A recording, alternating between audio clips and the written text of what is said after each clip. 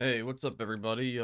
Just wanted to do another quick video, making this one for two different reasons actually. So, in ZBrush 2024, there is a new feature, or some functionality rather, with the IMM brushes, which is, uh, an IMM brush is, for those who aren't familiar, just one of these, insert multi-mesh.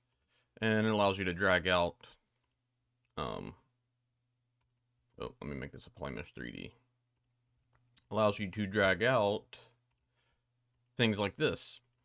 So what they've done is they've allowed this type of brush to work with all the stroke types. You'll notice that, well, it says it's a dot stroke, but it's not really. It's more like a drag rect, I think, at the moment. I'm not sure, but I just don't think it displays in 2022, which is what I'm on, 2022.0.8, which was the last update before 2023. And in 2024, they've added this. So I was watching a video by Michael Pavlovich, and he posed a question to people, and I'm going to demonstrate it. Since I don't have 2024, I'm going to demonstrate it with a VDM, and also try to maybe help answer his question at the same time. So let's do this. Let me grab this plane. So I have this mask because I was making a VDM and just messing around, but I'll go into that in a different video. If you want to know how to make a VDM, your own custom one, and if you don't know what a VDM is, it's like the chisel creature brush, or, the other chisel brushes where you can actually drag out an alpha that might have an underhang or, overlaps and like crazy. It's like more than just an alpha, it's storing the entire mesh. But anyways, um, so what he showed on there was the ability to um take the new functionality with the IMM brushes and basically do this. So if you come in here with a drag dot stroke, this is a really cool way to use some VDMs, and I wanted to showcase that. So um now if you, the one thing to note, like he mentions in his video, which I'll probably, with his permission, I might leave a link to his video in the description of this one. I'm not sure yet, but so I'll just crank lazy smooth down. I don't need it, but you do need lazy mouse, otherwise you're gonna get this. I mean, maybe you want this result, in which case feel free to turn it off. You could always dynamesh that afterward and probably get something cool out of it. But for clean stepping, we'll do 0.2, and it's gonna step, I think, maybe, yeah, so that's like perfectly lined. Let's go a little bit higher. Let's do like 0.4. Actually, let's go a little higher. Let's do like 1.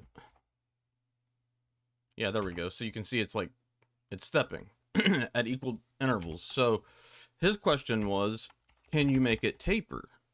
And I was thinking, well, I've done that before with VDM. So the way that you do that is you would come into brush, and tablet pressure, and then you can crank the, see, by default the Z intensity here is all the way up. Now for size, it's modifying the size by pressure right now. So let's see if we can tell. I'm push really hard. Whoa, let me lock the camera so that doesn't happen. Okay, let's go ahead and do that. So I'm pressing really hard here at the end, and you can see not much of a change, but if I go to the Z intensity up here and pull this down, this is gonna say, this is saying basically, when I press lighter with the pen, don't give me as much Z intensity. And since I have the intensity at 100, let's see what happens now. So this would be a stroke with my mouse, okay? So if I hold shift and do the lazy mouse thing, it's, they're gonna be equal sizes, of course. But now if I press really hard and then lighter, you see how it's fading off. So it is tapering. And I wanted to show you guys this because I think this is a really handy way to use VDMs. Like, there's so much potential here, and you could even make a VDM out of this. Like, And I'm wondering, actually, I was getting a more drastic result with my custom VDM, and I'm not sure why that is, but I'm going to go to it real quick, chisel scales, and let's just adjust this down again, and we'll crank the lazy mouse. Let's leave the lazy step where it is. So by default, drag rect. Yeah, it is a drag rect. Okay, so let's change that to dots, which is now possible in 2024 with an IMM brush, which is awesome. So yeah, let's go up on the lazy step here. So yeah, I can get a more drastic taper there. And this is super cool. Like I really like this. I really like this functionality. So maybe if I set the Z intensity not to 100. No, that's just going to affect that. All right. So you probably want to leave it at 100. You can play with it, see what you can find out. But so Michael Pavlovich, if you see this video, tell him I'm curious to know if this is possible with the new IMM functionality, because everything else that you mentioned, such as having lazy step at 0, seems to be the same. As far as if you start dragging it, there's going to be 1 and then 1 at the end. So you need to have something in lazy step, essentially. So yeah, I'm very curious to know. But guys, if you have some VDMs, try the dot stroke and mess with even roll distance. Try messing with roll distance, see what that does. I'm not sure how that would affect it, or if it would. Oh yeah, look, it kind of gives you the same effect. That's a little bit nasty though. Yeah, it's causing a little bit of artifacting in there. So yeah, maybe not the roll distance, but I don't know. Play with it and try it out, and that's interesting though. Very cool. But yeah, that's it for this one, guys. I just wanted to throw that out there real quick so you can come in here with your VDMs and get some very cool variation in the size using lazy mouse and the dot stroke. And it might work with freehand as well. Let me check really quick. I don't think those are too much different from each other. Oh yeah, that's like repeating it a lot, which is kind of a cool. And you can see how it's tapering there a good bit.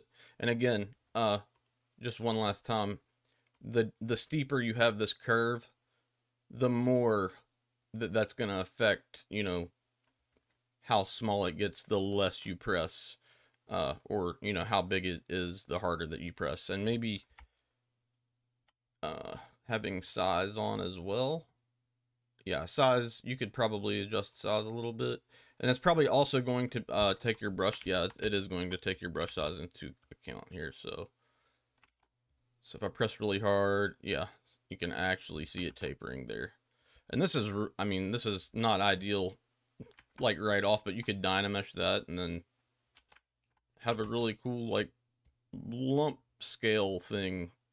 Or just actually just make a pattern like this and get some cool, like, gill or something that would repeat type organic shapes. It's anything really. All right, I won't go on about it, but hope you guys get something out of this. Peace.